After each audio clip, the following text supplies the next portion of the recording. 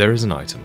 On a body, on a bench, on a balcony, behind a locked door, behind an illusory wall, behind some boxes, in an alleyway, in the 3rd level of Boletaria Castle, and none of this was in the original game. And after a solid week of theorizing, testing, and searching, we finally found the key to the door. If it wasn't for this online culture that games have now, I don't think this would have ever been put in the game, and, if it wasn't for the cult following this game has, I don't think anyone would have ever found it. I'll reveal what's behind the door towards the end of this video. It's fitting to delay your gratification a little bit for the sake of this story. On the 14th of November, just a few days after the release of Demon Souls, a user posted a video to Reddit. Does anyone know how to open this door in 1-3? It's new. People went wild. What if this door leads us to the 6th Archstone DLC? Wait, maybe it connects to the closed door in Bloodborne? No, don't be stupid. It's clearly hiding Elden Ring's gameplay trailer. At this stage, there were just infinite possibilities, until it was discovered that you could use photo mode in an adjacent laneway to peek over the balcony, revealing an item. And luckily, one of the 5 people who owned a PlayStation 5 was Distortion 2, one of my favorite speedrunners, and a big fat cheater. There's a glitch that exists where you can walk up into walls as they load into the game, and he abused this to navigate a path towards the item, but Bluepoint were one step ahead. They had anticipated players glitching through the map to get there, and they placed this invisible box around the area as this extra layer of protection for something like this. Distortion, if you're listening, you cheated not only the game, but yourself. With Bluepoint taunting us, the search continued. They'd put things like this in their remakes before. In Shadow of the Colossus, there was a secret door that required 79 coins to open, and something myself and many others came up with was to try and farm 79 gold coins from the fat officials to see if that did anything. Some poor soul on Reddit actually tried this, to no avail. And theories kept flying. What if it has something to do with the weird goat faces hidden in the credit screens? Actually, why is there a small chest here that's illuminated so curiously? Wait, what if it has to do with all of those weird audio glitches that some players have reported? Do the items on the steps in front of the door matter? Are they a clue? Is that a face in the bag? Can the solution only be seen with a certain filter on? What about fraction mode? What about fraction mode? Finally, a player named Maledictus Nix, playing in fraction mode, which flips the game horizontally, in pure white world tendency, found a new item, in the same stage as the locked door. It was hidden up a ladder, in a featureless dead end, under a box. A ceramic coin, made of dried clay. Extremely brittle and fragile, the glimmer has faded, much like its value.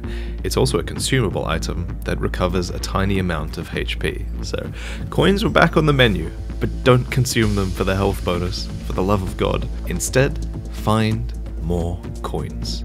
People quickly speculated that these would only be discoverable in fraction mode and in pure white tendencies, hidden within breakable rubble, and they were right. We had an actual goal now, and filled with new determination, players began discovering coins left and right. 4 more were found in pure white world tendency, in 1-3, in a featureless room off to the side of a courtyard, in 2-2, on an island down the lava river, in 3-1, past the human ball in one of those small locked cells under a chair, in 4-1, within the Graverobbers cell, and then 5 more in pure black world tendencies, so in 1-2, up the stairs before the Tower Knight, under a table by the winch, in 2-1, past the 3 dogs that are at the bottom of this ramp, tucked away in this dead-end lane within some boxes. In 3-1, on the right as you approach the Fool's Idol, back and before a fence. In 4-2, hidden within the pit that Patches kicks you down. And finally, in 5-2, before you fight the dirty Colossus, up a ramp,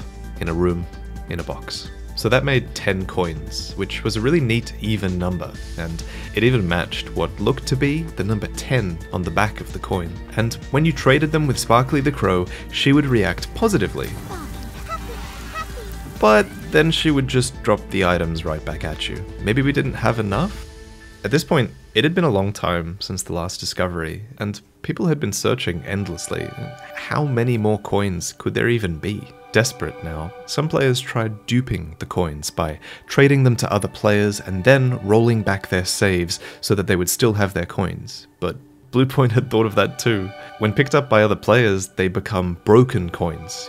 They are ceramic after all, and they're very fragile, so when you drop them, they break. It's such a good thing that Bluepoint put so much effort into making sure that players can't cheat. Back at it then. So far, there did seem to be a pattern. Coins could only be found at each end of World's Tendency, and there were 2 coins per world, except for in the 5th world, the Valley of Defilement. Here we had only found 1 coin, hidden in Black World Tendency, so for hours and hours, players scoured every inch of that goddamn swamp, until, finally, it was found by none other than Shrek himself. But it was a lie. Notorious Dark Souls deviant, Metal Fruit, had found a coin elsewhere and then dropped it and picked it up again in the middle of the swamp, just to throw players off the scent. Many were not fooled by him and his accomplice, but for the truly desperate, precious time was wasted. Enthusiasm waning, the search continued, until hours later, the 11th coin was found, but it wasn't found in the swamp. No, instead it was found in the 1st level of Boletaria Castle, in that room from which 2 soldiers burst after you rescue Ostrava. This was the 3rd coin found in Boletaria, so it shattered the theory that each world only had 2 coins, and the swamp was gratefully abandoned, as people filtered back into other worlds. While others searched, Distortion 2, that big cheater we mentioned earlier, he had a different idea. What if he was to go into New Game Plus and collect more coins there? Every New Game Plus cycle would net him 11 more coins, and on New Game Plus Plus, Distortion traded 30 coins with Sparkly the Crow, and it worked! He received a key covered in red rust. The mystery of the door was solved. At this point, I set out on my own journey to find all these coins. I wanted to get footage of my own for you guys, and I wanted to see what it was like going through 3 New Game cycles just to collect them all. It wasn't fun. I will say though, while gold coins ended up being unrelated to the door, they're still kind of related. Using them glitches your luck stat at the Maiden in Black, and with the Blue Blood Sword, I mean, you do decent damage. Wait, am I a cheater too? Even with this slightly overpowered weapon, a lot of things will still kill you in one hit, and it should still take you like 12 hours to go through this many New Game Plus cycles. But luckily, while I went through all of this, I had Audible to keep me sane. Consider visiting audible.com/VaatiVidya or text VaatiVidya to 500 to start your free 1-month trial. So you beat all the bosses, you make sure you always get rid of human form in the Nexus to make sure that you hit pure white world tendency in all worlds, and then you get all the white world tendency coins, then you farm stones of ephemeral eyes, then you die in human form in each world until you get them to black world tendency, you get all the black tendency coins, then you go into New Game Plus, and you do it again. You kill all the bosses, you kill yourself in the Nexus each time, you get permanently stuck in a wall on the way to Old Monk, you go to... Wait, what? I can't warp out of here. I can use items, but I can't use the warp item. And, yep, I'm being invaded by players who are becoming the Old Monk, so I can't even get someone to kill me here. And the cutscene is unskippable too. Oh, fuck. This is how it ends. Hours of tedious grinding, an entire character ruined, stuck in a wall for all eternity. I'm not doing that again. Unless... Holy shit, it actually worked. You can just warp out from the menu. Thank God. So finally, I get the key. I open the door, I walk inside, and there it is. So I started to take some photos of my character looting the item. You know, I wanted to make sure I could get a good thumbnail for this video. Looks good, right? That's a great shot. Photo mode is actually so good. Anyway, here I'm thinking, okay, I'm gonna log out, and I want to keep the item there because I'm going to come back later and take some more photos. You know, I'm not 100% convinced that I have a good thumbnail photo yet. So I log out, but I should probably check if it's still there. And it's gone. I'm probably the only fucking person who could come up with a reason to log out right in front of the item, but yeah, it's the rarest item in the game because the percentage of players who will actually go through the difficulty of 3 new game cycles just to get this thing is going to be very low. And, you know, even when you do, like me, there's no guarantee that it will wait there for you. I love Bluepoint for this remake, but goddamn, man, I don't know if I'm going to have the dedication to make an entirely new character to go through all of this again. Anyway, later, guys. Unless... Hear me out.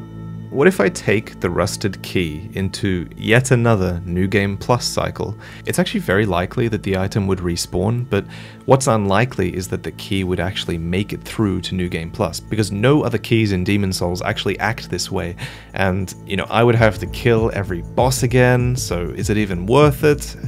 But I eventually decide that, you know, it is worth a shot, and oh my god, the key is still there. So I quickly go through the game to get to the door. I kill an archdemon, I fight my way to the Tower Night Fog, I get to the door, I unlock it, I walk inside, and... the Penetrator's armor set. A reward for surpassing impossible odds. The intricate design of this helmet was uniquely crafted for the Penetrator, one of the Boletarian heroes. Excellent for fending against piercing attacks, which, man, that extra defense is so useful in New Game Plus 3, let me tell you. Jokes aside, this is a good reward. Penetrator has a very signature armor set, actually to the point where, in the original game, players always wondered why this wasn't an item that you could get, so to add it back here and to come up with this whole challenge is thoughtful, it's meaningful, and I also just love that Bluepoint incentivized breaking the rubble in Souls games for once. As a Zelda fan, that's something I always thought these games could do more of. So, Bluepoint, well played. Umbasa. But you know what? It's actually possible that we haven't found all of the ceramic coins yet. People kind of stopped searching as soon as the armor was discovered, but we figured out you actually need 26 coins to get the key, and we currently have 11. So if we get 2 more coins, that makes 13 per New Game Plus cycle, meaning you could get the armor in New Game Plus, not New Game Plus Plus, which would actually be so much faster than what you have to go through now. So listen, if you can find a PlayStation 5 in the real world, how hard could it be to find these last 2 coins, right? So if you have a PlayStation 5, get out there and try to claim one in your name.